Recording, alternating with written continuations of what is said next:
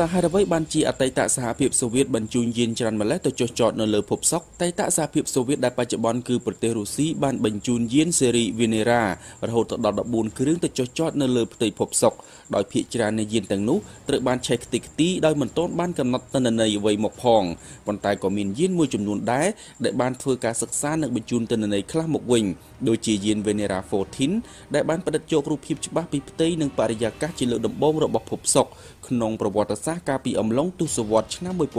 1980សំណួរដែលត្រូវចោទឡើងតើហេតុអ្វីបានជាសូវៀតបញ្ជូនយានច្រើនម្លេះទៅលើភពសុក្រចម្លើយនោះគឺយើងត្រូវតែផ្ដោតទៅមើលឡើងវិញនៅស្ថានភាពកាលពីសម័យសង្គ្រាមត្រជាក់ដែលជាពេលបច្ចេកវិទ្យាយោធានិងអវកាសចាប់ផ្ដើមមានការប្រកួតប្រជែងគ្នាខ្លាំងបំផុតមិនធ្លាប់មាននៅក្នុងប្រវត្តិសាស្ត្រនោះឡើយ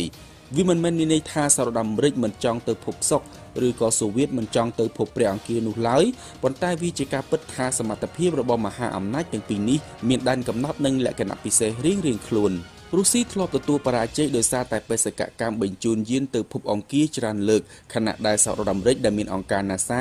បានសម្រេចជោគជ័យជាលើកដំបូងតាំងតែពីឆ្នាំ1957មកម្លេះក្នុងការបញ្ជូនយានទៅថតរូបភពអង្គាហើយចាប់តាំងពីពេលនោះមក NASA បានព្យាយាមអះអាងអំពីតម្លៃនៃភពអង្គានិងសារៈសំខាន់នៃការធ្វើអាណានិគមរបស់មនុស្សទៅលើភពក្រហមនេះនាថ្ងៃអនាគតបន្ថែមពីនេះអង្គការ NASA ក៏ហាក់មានភាពបរាជ័យនៅក្នុងបេសកកម្មទៅភពពុទ្ធទៅវិញដោយអាមេរិកពុំទទួលបានព័ត៌មានអ្វីឬក៏ផលពីការស្រាវជ្រាវលើភពដ៏ក្តៅហួតហែងនេះឡើយហើយខ្លួនបែរជាចាត់ទុកថាភពសុក្រជាឋាននរកនិងគ្មានអត្ថប្រយោជន៍ព្រមទាំងសារៈសំខាន់អ្វីដែលគួរឲ្យព្យាយាមសិក្សាឬក៏មនុស្សត្រូវដាក់អាណានិគមនៅទីនោះឡើយខុសពីប្រទេសរុស្ស៊ីកាលនោះសហភាពសូវៀតបានធ្វើការបញ្ជូនយានច្រើនកុះករទៅចុះចតនៅលើភពសុក្រហើយក៏បានទទួលព័ត៌មានច្រើនពីផ្ទៃក្នុងដែលយើងមិនអាចដឹងបើគ្មានយានទៅចុះចតថតផ្ទាល់ព្រមទាំងសារធាតុគីមីសំខាន់នៅលើភពដែលនៅជិតយើងបំផុតនេះផងដែរសហភាពសូវៀតហាក់ចង់បង្ហាញពិភពលោកថាភពសុក្រងាយឲ្យមនុស្សដាក់អាណានិគមជាងភពអង្គាដោយសារតែវានៅជិតនឹងផែនដីខ្លាំងជាងគេនិងមិនត្រជាក់ដូចភពអង្គានោះឡើយដូច្នេះទំនាក់ទំនងរវាងភពសុក្រនិងភពផែនដីគឺងាយជាងភពអង្គាឆ្ងាយណាស់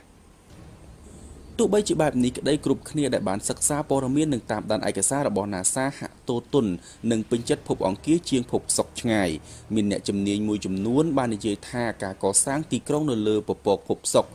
ដែលយើងអាចហៅថាជាទីក្រុងអវកាសគឺងាយជាងការកសាងទីក្រុងនៅលើដីភពអង្គាឆ្ងាយណាស់ហើយក៏មិនចាំបាច់ត្រូវការខែលការពារខ្លាំងឬមួយក៏ការដឹកជញ្ជូនផ្លូវឆ្ងាយនិងធ្វើការចុះចតយានម្ដង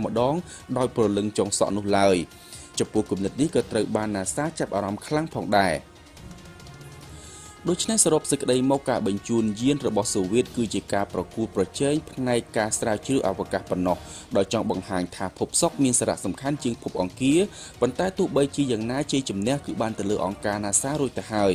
យ៉ាងនេះក្តីបងប្អូននៅតែអាចថ្លឹងថ្លែងដោយខ្លួនឯងថាមួយណាសំខាន់ជាងព្រោះបងប្អូនក៏អាចមានគំនិតនិងការយល់ឃើញល្អ